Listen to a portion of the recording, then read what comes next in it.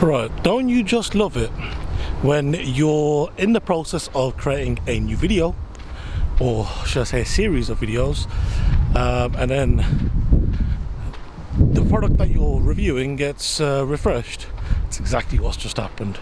So though I have got the Osmo Mobile 2, DJI have launched and announced the Osmo Mobile 3. So if you guys here are interested, I should say, in seeing me review it, test it and compare it to this one right here, then be sure to subscribe and let me know down below in the comment section. But without any further ado, let's hit the titles.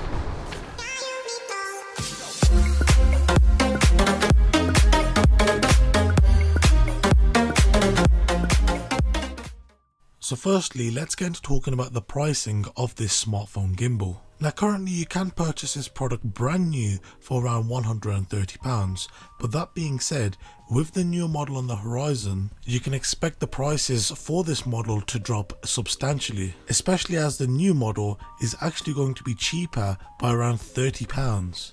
Now there are some key differences which you should keep in mind when comparing the Osmo Mobile 2 to its original version. And perhaps the biggest of these is the fact that now you can no longer swap out the batteries, as it now has an internal battery which cannot be removed. Now soon enough I'll get around to uploading my review on this product alongside its successor, the Osmo Mobile 3, but enough about that. How's about we take a look at what comes included with the Osmo Mobile 2. Now right at the bottom of the box you will also find your documentation. Now the documentation consists of 3 different things. The first of these is a quick start guide to help you get up and running as fast as possible. Secondly, you'll find a shortcut to getting support via the Facebook Messenger app.